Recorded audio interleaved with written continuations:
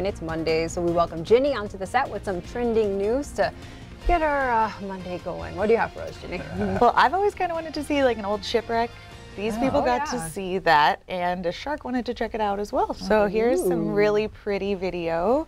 Spearfishing turned into a shark encounter when there was a face-to-face with a great white shark 60 feet under the surface. It was caught on a GoPro video. These people happened to be huge, just marine animal supporters, so it was kind of a cool coincidence there.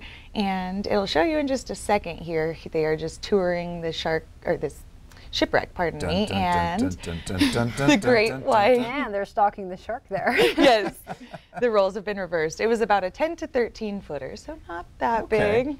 Yeah, and he can't be that bad of a guy. I mean, look at those little fish hanging out with him. Exactly. That's right. Those are his thugs. Yeah. On to the next one here. In Saturday night's Notre Dame, Minnesota hockey game, you'll see in just a second here, there was a really good check that results in the glass shattering and delaying the game. I looked into this a little bit more in like the history of glass. They've changed from tempered glass to plexiglass, and the different glasses resulted in different concussions and other problems.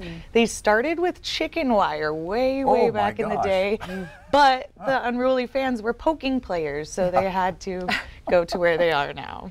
Yeah. Gosh, that just shows the power of a puck. Now, if they went to electrified chicken wire, that would have stopped the wow. Look at that. People would not be doing that as No much. poking the players. Wow, what a hit. Last story here. A Connecticut man is fighting a ticket for, wait for it, for distracted driving after he says the police officer confused his hash brown patty for a cell phone. And he has spent about $1,000 fighting this ticket. It was about a $300 ticket, but I think this one is just the principle of the matter. That's him holding the phone there and then the hash brown. Eating, So we will see who comes out on top here. Yeah. So I think he has a good case. he does, because you know it could be right there. Let the That jury could totally be a decide. phone. I'd be willing to bet you that guy's been packing that hash brown for months, just in case he gets dinged swear. using his cell phone. Yeah. Keep it in the glove box. Pretty smart. So take note here, everybody. Yeah, definitely going to keep one in my glove compartment. All right, thank you so much, Janine. Thank That you. was fun. All right.